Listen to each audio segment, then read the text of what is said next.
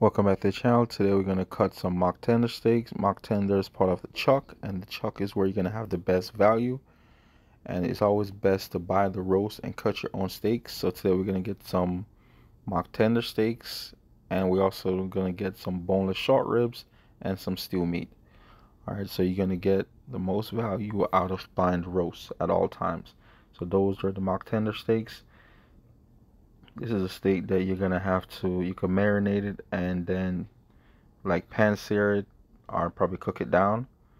So there you go. So those will be the boneless short ribs.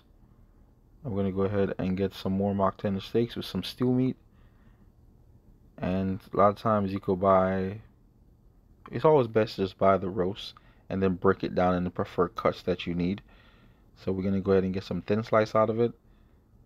Like I said, these mock tenders probably not the most tender piece of meat, but it's definitely gonna have great flavor.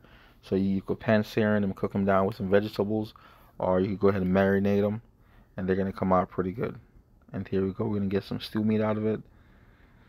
So like it's always best to just learn the basic of cutting meat, because you're gonna save yourself a lot of money, especially in this economy where stuff is so expensive.